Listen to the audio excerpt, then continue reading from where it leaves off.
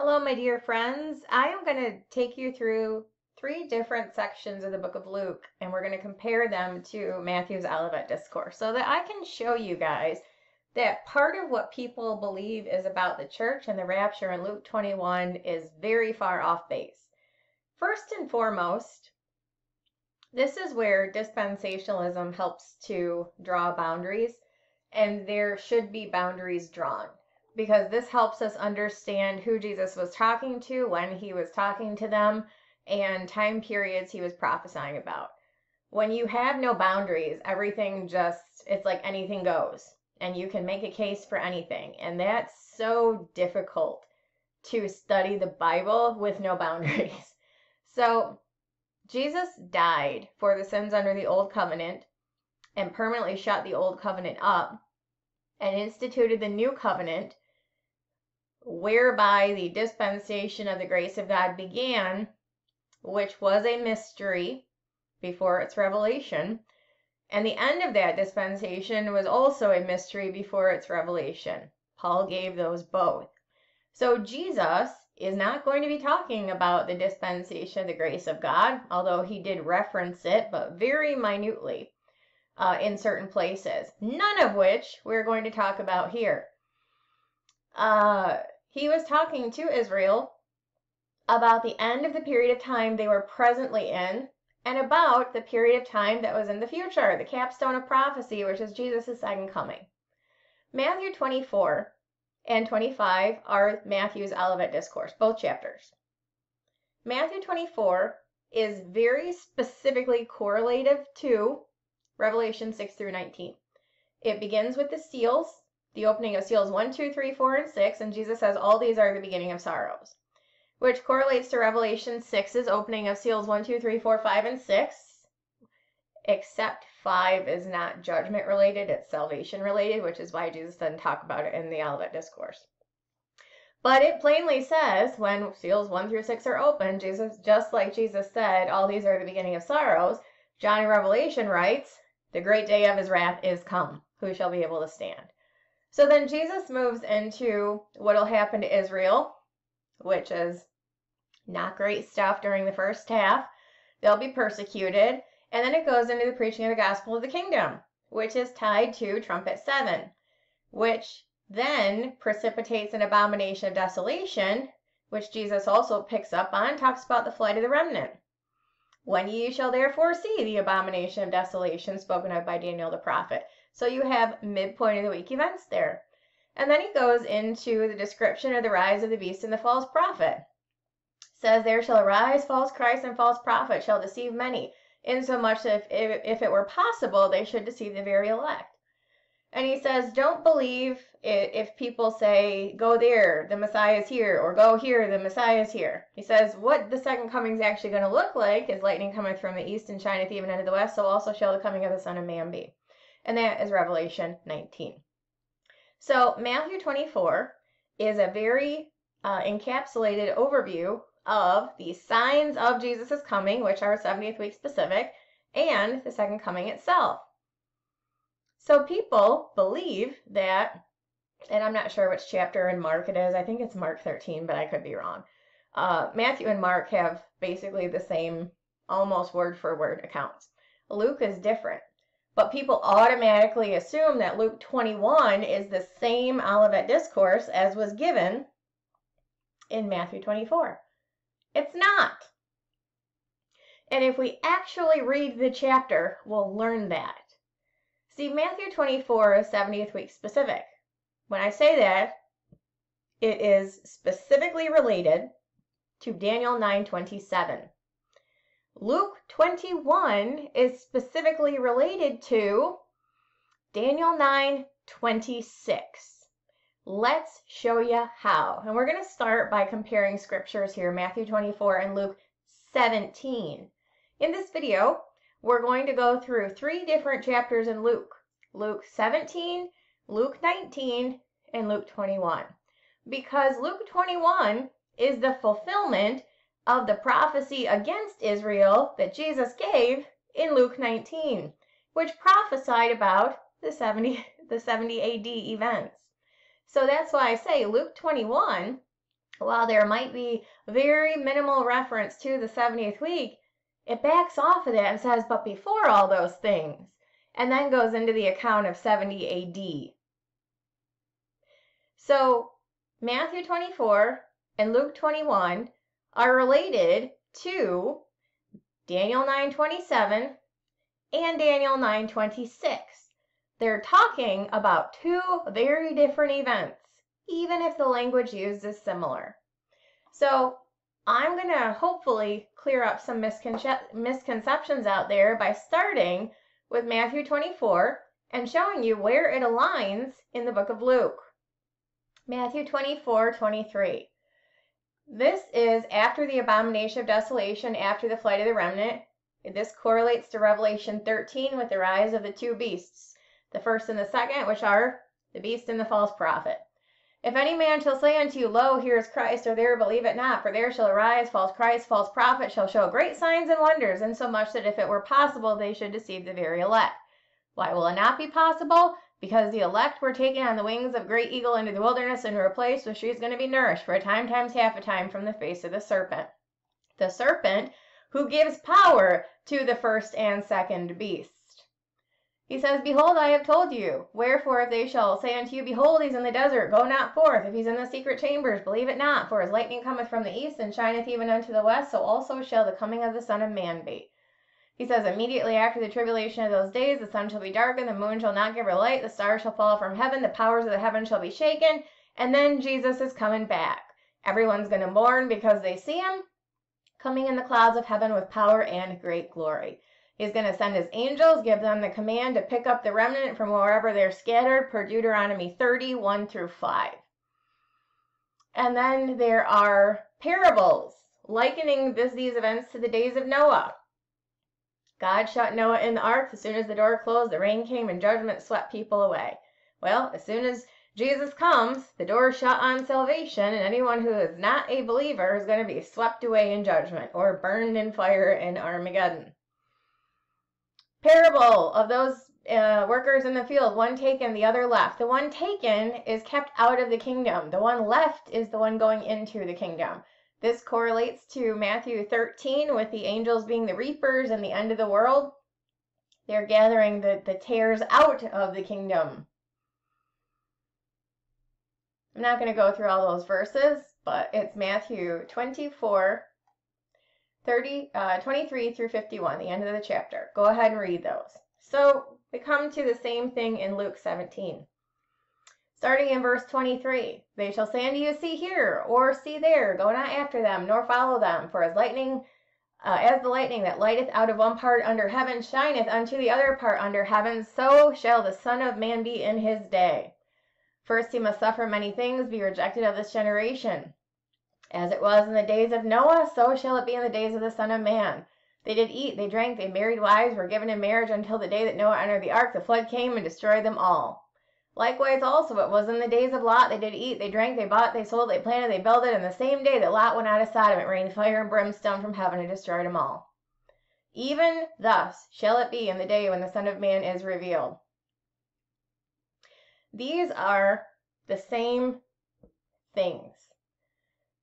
So this is from the rise of the beast and false prophet to the second coming, and the parables that follow from Matthew 24 is found in Luke 17, not in Luke 21, Luke 17.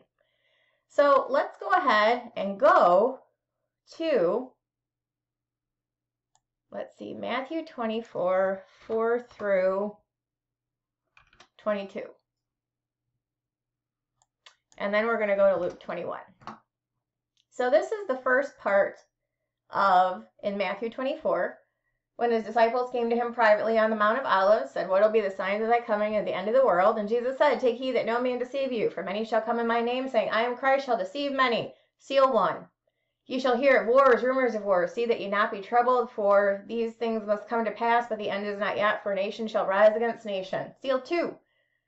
There shall be famines. Seal 3. Pestilences. Seal 4. And earthquakes in divers places. Seal 6. All these are the beginning of sorrows. They shall deliver you up to be afflicted, kill you, be hated of all nations for my name's sake. Fast forward to verse 17. This is trumpet 7. This gospel of the kingdom shall be preached in all the world for a witness unto all nations, then the end shall come. This is correlated to Revelation 10:7. In the days of the voice of the seventh angel, when he shall begin to sound, the mystery of God shall be finished, as he hath declared to his servants the prophets. Finished means revealed. It's no longer a mystery when it's spoken. That is what the angel preaches in Revelation 14:6 and 7. I heard another angel fly through the midst of the heaven, having the everlasting gospel, to preach unto them that dwell on the earth, to every nation and people and kindred and tongue, crying with a loud voice, saying, Fear God and give glory to him, for the hour of his judgment has come, and worship him that made heaven, the earth, the sea, and the fountains of waters. Okay, so, and then in the midst of the week, there's going to be, cause the sacrifice and the oblation to cease, for the overspreading of abominations he shall make it desolate. Which is then captured by the flight of the remnant into the wilderness, into a place where she's going to be nourished for a time times half time from the face of the serpent. Plainly tells us that if anyone stays behind, they're going to die. Maybe not physically, but spiritually, because it very plainly says in the next verses, like I already showed you, that there shall arise false Christs and false prophets, insomuch that if it were possible, they should deceive the very elect. Well, the ones that have scattered and gone to the wilderness will be taken care of. The ones who stay behind are going to die. Either they'll die because they refused, or they'll die physically because they refused, or they'll die spiritually because they didn't refuse. Let's head over to Luke 21. So, in Luke 21, 6. This relates to the first several verses of Matthew 24 when they were leaving the temple, and Jesus said, the disciples pointed out the temples. Or actually, let's see what. Jesus went out, departed from the temple. His disciples came to show him the buildings of the temple, and Jesus said, See ye not all these things? Verily I say unto you, there shall not be here one stone left upon another that shall not be thrown down. Okay, so that's where we're at. Some of his disciples spake of the temple, how it was adorned with goodly stones and gifts, and Jesus said, As for these things which ye behold, the days will come in the which there shall not be left one stone upon another that shall not be thrown down. What did that relate to? The destruction of Jerusalem and the sacking of the city and the destruction of the temple in 70 A.D. They asked him, saying, Master, but when shall these things be, and what will there be when these things shall come to pass? He said, Take heed that ye be not deceived, for many shall come in my name, saying, I am Christ, the time draweth near, go ye not after them. Okay? Matthew 24, right? This picks us up with seal 1. Remember? Seal 1, seal 2, seal 3, seal 4, seal 6. All these are the beginning of sorrows in Matthew 24. So what's he talking about here? Same things, right? When ye shall hear of wars and commotions, be not terrified, for these things must first come to pass, but the end is not by and by. Then he said unto them, Nation shall rise against nation, kingdom against kingdom. Great earthquakes shall be in diverse places, famines, pestilences, fearful sights, and great signs shall there be from heaven. Yep, that seals 1 through 4 and 6, just like he said in Matthew 24. Here's where they diverge. But before all these, this immediately tells you that the rest of the passage hasn't got a dang thing to do with the 70th week.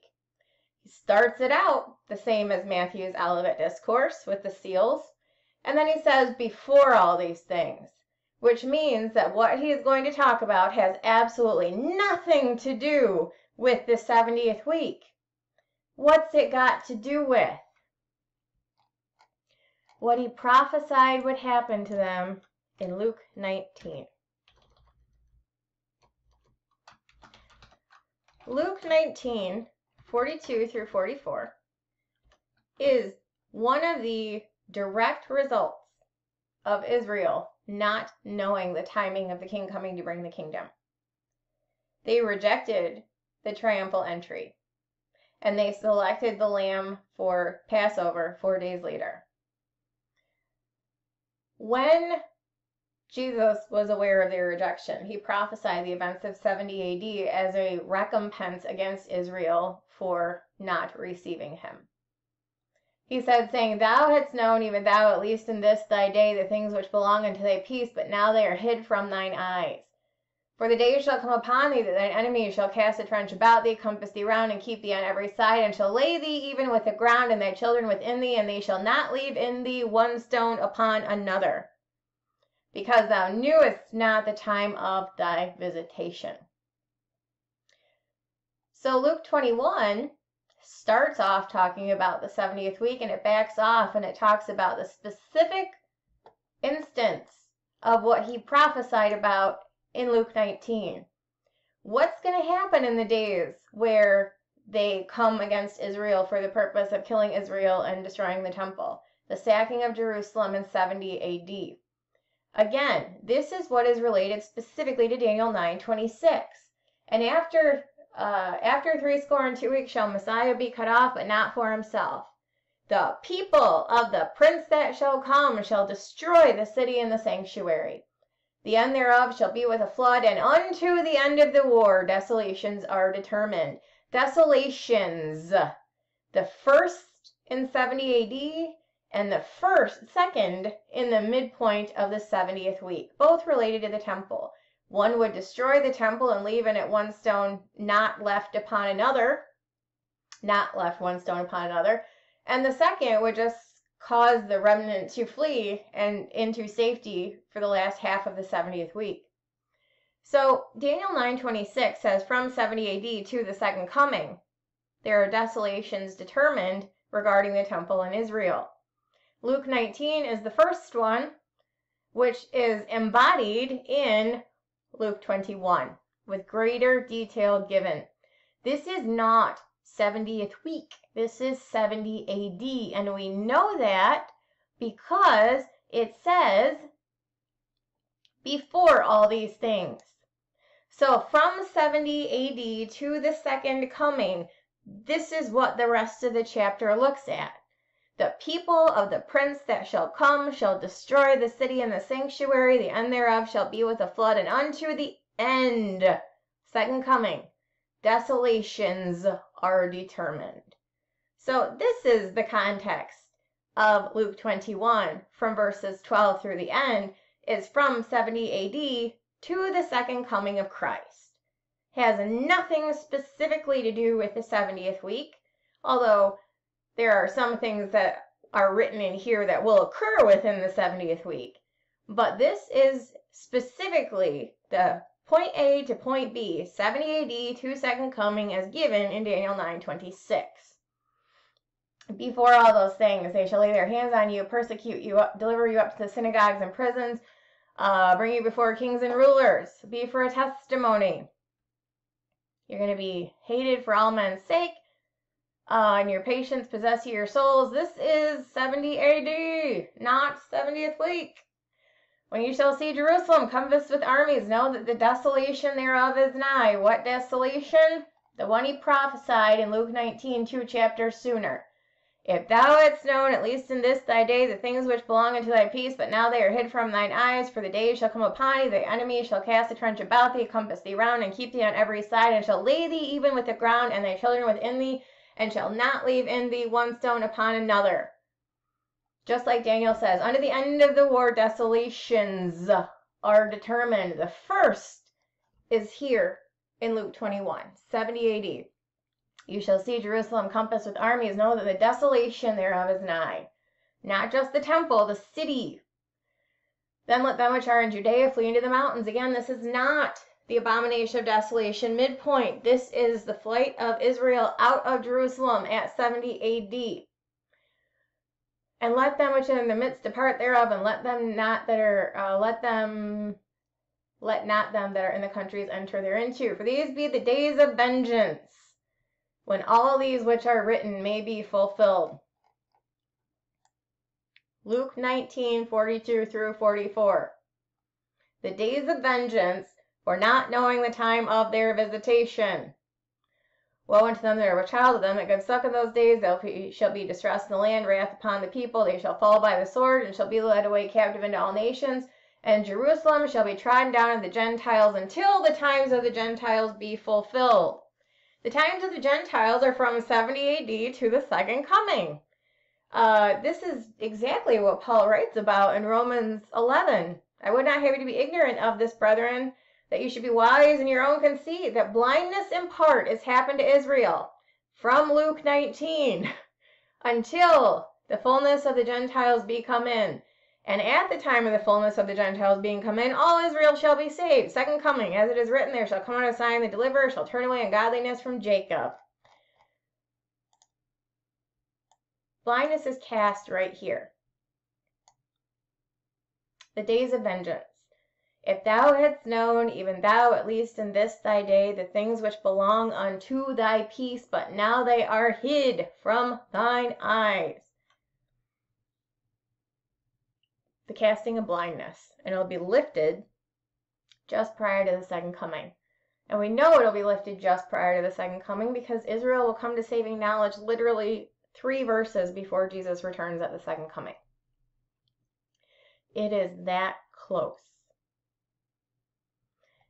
For these be the days of vengeance, that all things which are written may be fulfilled. 70 AD. And from that point until the end, Jerusalem shall be trodden down of the Gentiles until the times of the Gentiles be fulfilled, which is when Jesus comes back, destroys them all, and sets Israel atop the nation in the kingdom.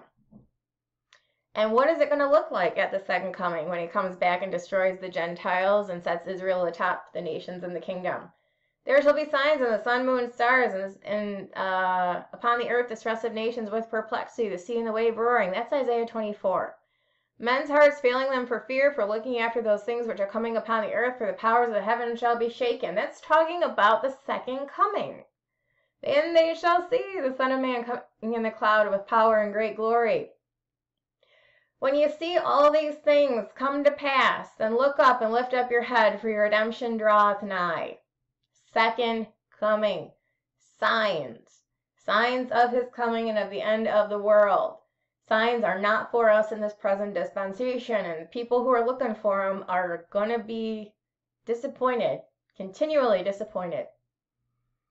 Then he goes into the parable of the fig tree, which again has nothing to do with the church or this present dispensation. He says, this generation, the generation that sees the signs of the second coming and of the end of the world, which are 70th week specific and second coming, that generation shall not pass till all be fulfilled.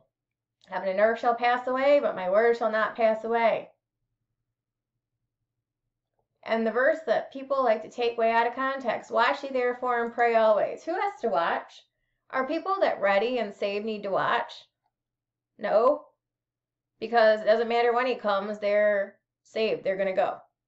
Who do you need to tell to watch? People who aren't ready and who would need to get ready when they see signs. He's speaking to unbelievers. Not his disciples specifically, but those who would read these from Israel and who would be on earth to see signs, which means they're in a time period of judgment and wrath, which is not reserved for believers. That's who he's talking to. Watch. You only need to be told to watch if you have some situation you need to change to be ready. People think that watching is something that we're supposed to do all the time. No. People who are unsaved need to watch. If I'm going to be going somewhere and I know somebody's coming to pick me up, I've got my shoes on, I've got, coat, jacket, whatever. I've got my purse in my hand, I've got my keys in my hand to lock the door. Does it matter if they show up in a minute or 5 or 10 or 12 hours? No, because I have everything that I need to walk out the door when they pull into my driveway. Would I need to be told to watch? No. I'm ready. But if someone is just standing around doing nothing and they're, watching TV, or they're, don't have their shoes on, don't have their keys, they're, not even dressed and ready to go. Somebody shows up, says, hey, get in the car, time to go. And they're like, oh, I'm not ready. Oh, sorry, can't wait around for you, gotta go. Leave you behind. That's what it's talking about. Is us believers who have Jesus in our hearts and we're sealed by the Spirit. Not a single one of us is given a command to watch for anything. We don't need to. We're already ready. The only people who are told to watch are unbelievers. I get more irritated than I should when people take this verse out of context and apply it to the church.